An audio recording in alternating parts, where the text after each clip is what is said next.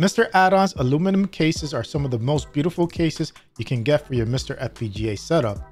The case doesn't just offer beautiful aesthetics, it also cools your MiSTer FPGA passively. The case itself is the heatsink, so you won't need to use a fan and therefore giving you a quieter setup and preventing dust buildup. If you're interested, there are some thermal test results on MiSTer Addons that you can review. I would also like to thank MiSTer Addons for sponsoring my channel and sending me this case, USB board, and some other goodies I plan to show you in the future. I'll be taking this opportunity to show you how to build a full MiSTer setup from scratch. So let's get started. If you plan on switching to this case from another one or have a bare setup with some of the needed internal boards, there are a couple things you should know before obtaining this case. This case will not work with I/O boards that have tall reset, OSD, and user buttons. The buttons should have a height of around 4.25 millimeters.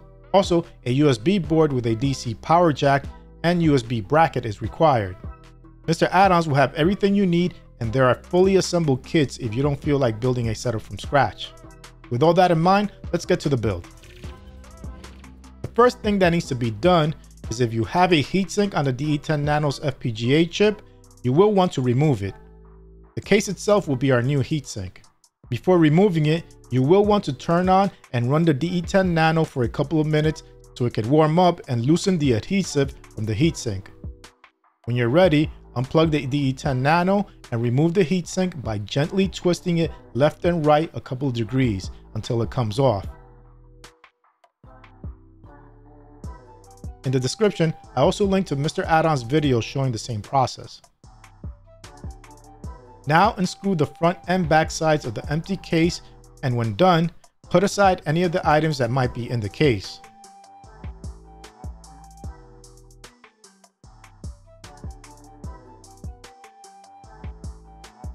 Then let's apply the new included thermal pad. Remove the color film and apply that side of the thermal pad to the FPGA chip on the DE10 Nano. There's also a clear film on the top of the thermal pad, and you also want to remove that. I'll now put aside all the screws and spacers I need for this build.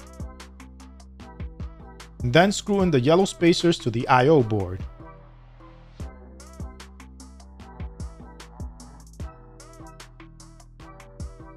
We also are not going to need the fan too, so I'll remove that.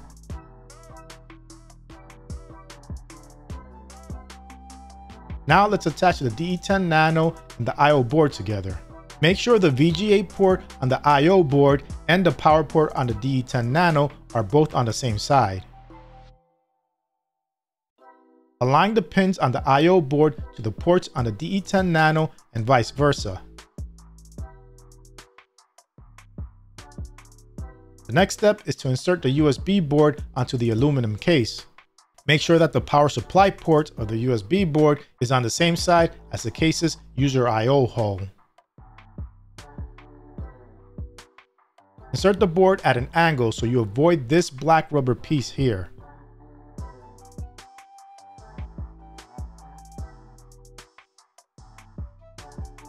Take the USB bracket and insert it into the micro USB port of the DE10 Nano.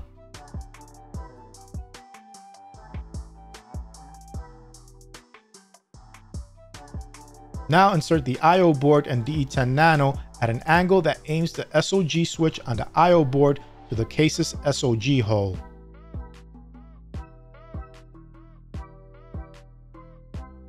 Also make sure you align the USB bracket to the below pins that are on the USB board.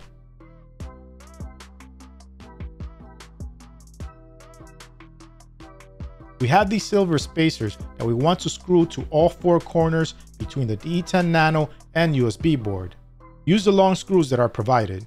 They're a little tricky to line up with your fingers, so you may want to use a tool that will help you hold the spacers in place.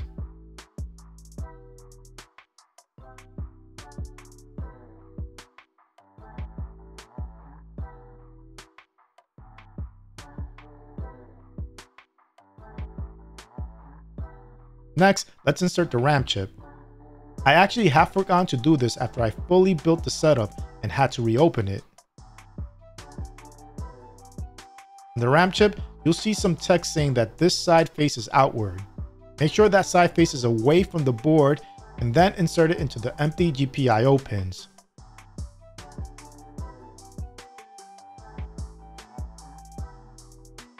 Now take the buttons and insert them into the holes on the top part of the case.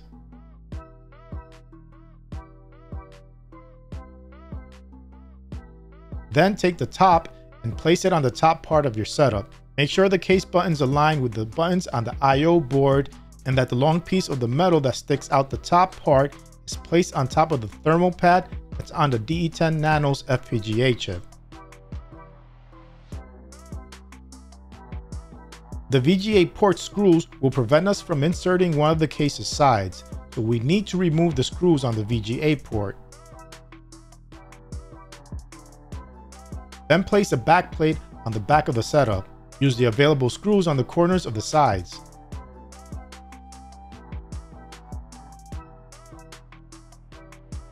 And also screw in the newly provided VGA screws into the VGA port. Finally, take the front plate and screw it to the front of your setup. You're ready to plug it in and start using the MiSTer. Just know that the DE10 Nano and USB board both use separate power, but this cable with the two barrel jacks will allow you to connect them to the same power supply. And here's the final build. The aluminum is really beautiful and gives off a premium feel. If you already have an SD card from a previous build that you want to reuse, just insert it into the SD card slot. Plug in your peripherals and use your MiSTer FPGA as you always did. But if you want to start with a fresh SD card, you can check the description for my video on the MiSTer software setup. Also, here are some things to know. It is normal for the case to feel warm during usage. It's doing its job of acting like a heatsink. The case will not be hot, just warm, so you will not burn yourself.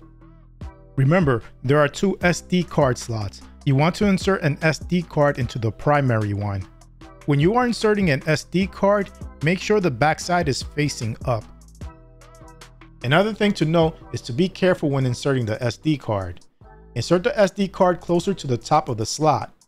There was one occurrence that I accidentally dropped the SD card inside the case because I inserted it pointing towards the lower bottom of the slot. If that happens, just open either the front or back of the case and you can let the SD card drop out. Alternatively, you can try to flip over the case and insert the SD card that way. This makes it a lot easier to insert the card when you do this. Just remember, when in this orientation, the SD card front must be facing up. Anyway, hope you enjoyed this video. If you did, please give it a like. And if you want to see more content like this, hit the subscribe button and its bell icon so you don't miss any future videos.